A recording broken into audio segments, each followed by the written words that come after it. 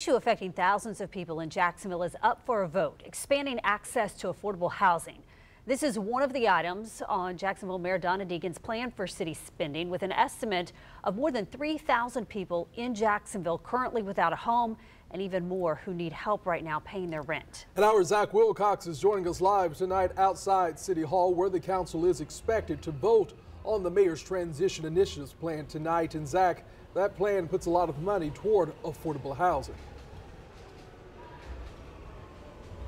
It sure does, Anthony, and hopefully you can hear me. Busy night here at City Hall. You got City Council going on. There's some carolers out here as well as a rally going on. So hopefully I can speak over all of that. But as you mentioned, the transition plan really has a lot of things that probably will sound pretty familiar from the day that the mayor was sworn in, the speech she gave that day. She talked about the somewhat shockingly high infant mortality rate in Jacksonville. That's one thing that's on there, with several $100,000 going to curb that.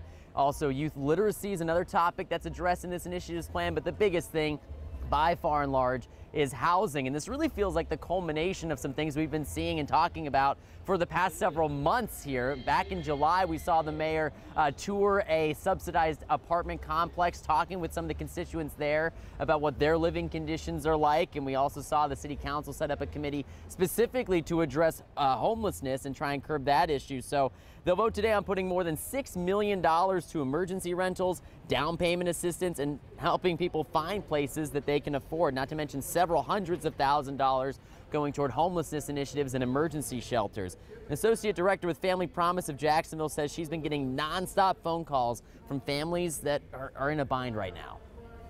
You have a mom that's calling you and she's sleeping in the car with 4 children, especially lately when it's been rainy and cold, or in July when the heat index at 11 o'clock at night will be 85, 90 degrees. That's really hard to have to say to a mom, we don't have a solution for you at the present time. The majority of the funding for the transition initiatives are going to be coming through the general fund, as well as the American Rescue Plan money that the city got toward the tail end of the COVID-19 pandemic. In downtown, Zach Wilcox, First Coast News, on your side.